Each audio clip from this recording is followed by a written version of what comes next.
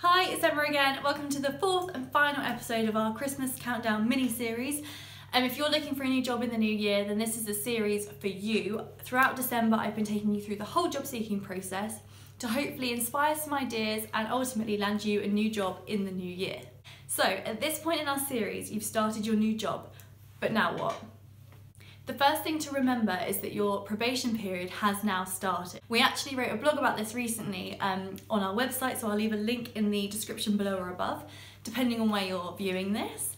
But if you start a new job, you need to remember that you are still on trial. You might have passed the interview stages, you might have done a task, you're probably settled into your new office now, but this is now the time that you need to wow.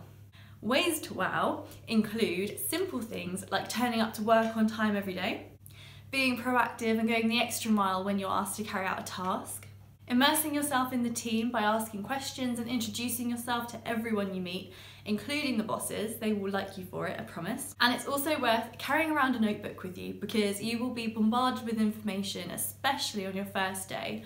So it's worth noting things down so you remember and don't have to ask the same thing over and over again. One of my top tips and favourite things to suggest is to learn people's names. If you're like me, you get introduced to someone and then literally they say their name and you don't even register it.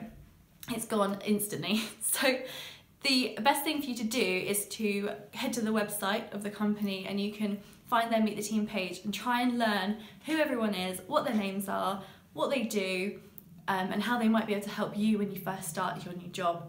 And it will make you stand out if you know people's names. People will like you for it.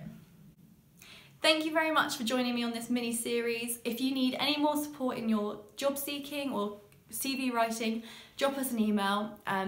You can find all of our videos on our YouTube channel, Clockwork Talent, and have a very Merry Christmas, and I'll see you in the new year.